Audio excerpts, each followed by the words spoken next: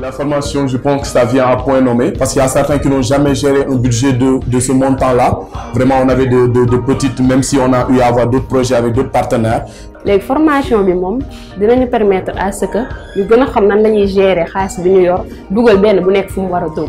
Qui dit projet dit finance, qui dit finance parle de ressources humaines qui est capable de gérer les finances. Donc nous avons mis à leur disposition des subventions à hauteur de 26 238 280 et donc cela suppose donc qu'elles puissent être aussi renforcées sur la gestion financière. Parce que c'est une gestion qui doit aussi répondre surtout aux critères de gestion financière comptable.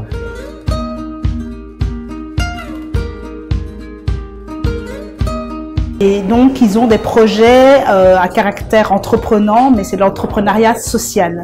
Donc, ils doivent répondre à la fois au défi de mener des activités génératrices de revenus, mais qui ont pour objectif et finalité d'améliorer l'environnement et l'environnement social de leur commune. Il est parti sur un constat donc d'une floraison d'initiatives citoyennes que nous avons constaté au niveau de la banlieue de façon générale, et particulièrement ici à Ndiarème Limamoulaye, mais que cette dynamique-là manquait un peu de structuration, d'accompagnement, de soutien financier également. Ils ont pour la plupart des projets d'assainissement, d'hygiène, gestion de déchets, aménagement de leur espace, aménagement collectif. Ben, notre projet, ça s'appelle la rue est à nous, Renault, comme abréviation. Donc là, ça concerne, n'est-ce pas, la mise en place d'espaces publics, n'est-ce pas, avec de la sensibilisation qui va l'accompagner, tout simplement. Maintenant, c'est un projet qu'on a vu ensemble avec l'association des scouts en partenariat, n'est-ce pas, avec l'AVJB. Cadre projet bi ci environnement lañ ñëwé. Légui dañu porter ben projet bu tuddu suñu puisard. Suñu puisard so gisé ñu def projet bobu dañu xol né ici au niveau de Guédiawaye suñu cadre de vie dafa xawa dess ci côté assainissement.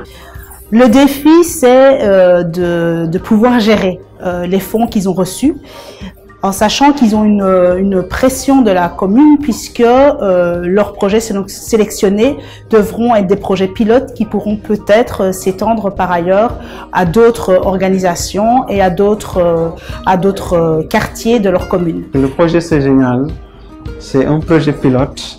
Nous sommes en train d'expérimenter une dynamique d'accompagnement des organisations citoyennes. Notre ambition, c'est d'avoir des résultats concrets pour pouvoir les dupliquer ailleurs. C'est génial, comme le nom indique, c'est génial. Machallah. Donc, nous les remercions et les encourager à continuer en avant pour ce lance qu'ils ont pris pour la commune de Ndiarème Limamoulaye. Parce que si on regarde, loolu tamit ñom ñi ngi ciy former parce que tamit xam nga bo défaré té amul suivi amul sens parce que défar neex na trop mais topato mo daax.